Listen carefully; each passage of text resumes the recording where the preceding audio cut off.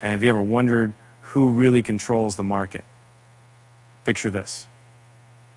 Bulls are running the show on the first day of the weekend as per CoinStats. The price of the job, SHIB, is up by 1.85% recently. In the hourly chart, SHIB's rate is climbing post a false breakout of the $15753 support level. If this upward trend persists, a resistance test might be on the horizon by tomorrow. Looking at the daily time frame, neither side holds a clear advantage as the meme coin's price remains distant from key levels.